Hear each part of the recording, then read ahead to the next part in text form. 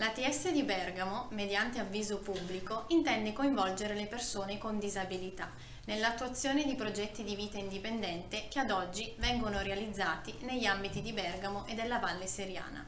L'avviso intende individuare 7 nuovi ambiti territoriali, anche in forma aggregata, come enti di finanziamento destinati alla nascita di nuovi progetti. Il contesto in cui si inserisce tale progettualità è la Convenzione delle Nazioni Unite sui diritti delle persone con disabilità, in particolare l'articolo 19 che prevede che gli Stati parti riconoscono il diritto di tutte le persone con disabilità a vivere nella società con la stessa libertà di scelta delle altre persone. Partecipando al bando sarà possibile sostenere le spese dei progetti personalizzati per le seguenti aree di intervento. Assistente personale, figura centrale nell'organizzazione di un progetto di vita indipendente.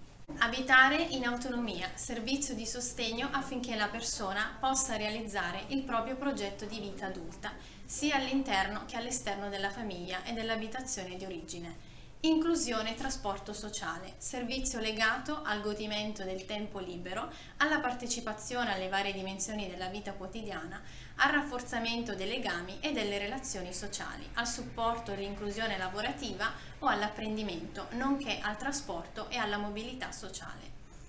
Domotica riguarda le nuove tecnologie per la connettività sociale, la sicurezza degli utenti e l'autonomia nell'ambiente domestico, che contribuiscono a contrastare ogni forma di segregazione.